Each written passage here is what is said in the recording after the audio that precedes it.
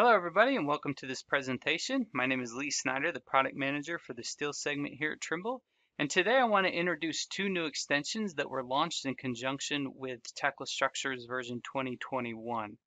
So the primary purpose of these extensions is to allow for more streamlined collaboration between Tekla Structures and other file formats that you may come across on your project. So specifically, we have quite a few users that want to collaborate in Tekla Structures with Navisworks files and also with Revit files. So what we've done is we've launched extensions here, as you can see, that will allow you to insert Navisworks files directly into Tekla Structures. So file extensions NWC, NWD, NWF, allowing you to use those as reference models just like you would any other reference model that you are inserting into Tekla Structures. That's the first extension. The second one is very similar. This allows you to insert a native RVT file directly into Tekla Structures for collaboration, clash checking, that sort of stuff, just like you typically would with other file formats that you can import as reference models. So for the RVT file, this won't allow you access to the drawings or other data. It's just going to bring in the geometry, but it'll allow you to view it in connection with your constructible model within Tekla Structures. So let me open up Tekla Structures here. Once those are installed, you can open up your reference model side pane. And now when you go to add model, I'll drag this over and click browse. You'll notice that you have new file extensions that you can import here. So we have the NWC, NWD, and NWF. Those came from the Navisworks extension.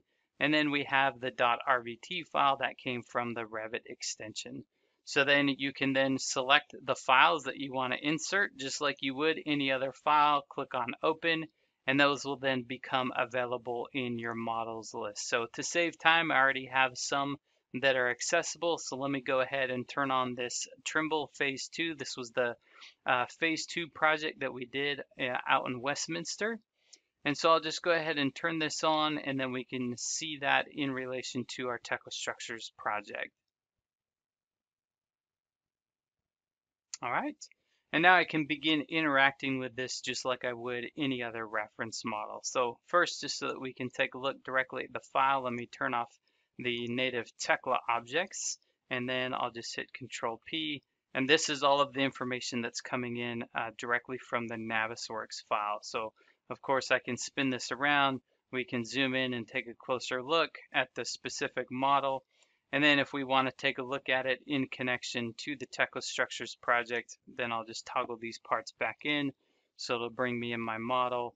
And everything else works just like you would expect. So if we wanted to put in a clip plane and drag this across so that we can look more cleanly at an elevation, then I can spin this around. We can zoom in and see how in this particular model, everything's interfacing with our steel. If I select this and run a clash check, just like our other reference models, that information will show up.